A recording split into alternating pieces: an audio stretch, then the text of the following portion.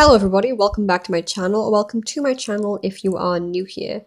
In today's video, I'll be showing you how to use the Smudge Tool in Ibis Paint X. Again, specifically the Android version. The Smudge Tool is pretty straightforward, although there are two separate ways to use it, and there are different brushes that you can use for it too. So firstly, you're going to want to have something to smudge. The Smudge Tool is pretty straightforward in terms of what it does, it just smudges stuff like you would assume. I have some little scribbles here that we are going to be smudging, and here's how. So you will notice on this sidebar that the Smudge Tool is right there. It is pretty much in plain sight, but there usually isn't a need to use it.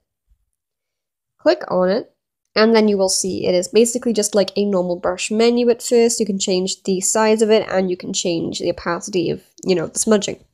Then you can go into the brush menu. You can choose basically any brush that you have anyway, and that will be the smudge brush, so it will change the texture ever so slightly. I usually don't change my brush textures for smudge and blur, but you can try that if you wanna.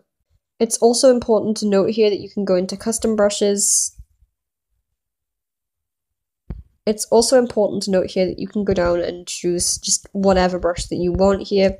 You can even get the premium ones, obviously, if you watch an advertisement, so there's just a bunch of stuff that you can do with this brush. You can even go in and edit these brushes like you would with the normal brushes. Then, once you are satisfied with the settings that you have in your brush for the smudging, you can go back into actually doing it. I'll do it at full opacity first just to show you. You just drag across from one area, and then that part is smudged. That was at full opacity, and as you can see, it can be pretty harsh sometimes and just get rid of the smudging color altogether. So if you do it at a low opacity, it won't just get rid of all that color, and it will more so smudge and mix it and blend it like so. I personally really enjoy trying to mix things with the Smudge Tool to get different colors. I think it's very fun. If you make the Smudge Tool larger, it is much easier to do this mixing and blending, as you can see here. Overall, it is just a very, very fun tool to use. I really enjoy it. It's good for backgrounds, good for texturing certain parts of a drawing. It's just nice. Although before the Smudge Tool got updated to be like this, before a lot of people would have used it to try and drag their drawings around, and as you can see now, that is a lot less possible for many reasons. It just doesn't quite work like it used to before. Now it sort of blends everything together, whereas before it would have just dragged it along and then you could have blended. But that's very difficult to do now with these new settings.